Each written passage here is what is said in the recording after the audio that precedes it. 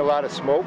I drove down back and smelt fire smoke, and then proceeded to bang on everybody's doors, scare the living daylights out of them, and got them out and their pets and called the fire department. Just a very heavy billowing of smoke, which I know was because of a fire. So that after everybody was out and at a safe distance, I proceeded to look through the back cubby holes because I do maintenance, and that's where I located in the second cubby hole hot ambers and smoke and busted water pipes. Could have been bad, but thankfully it's not, and material stuff can be replaced. Lives can't. Like I said, she's my best friend.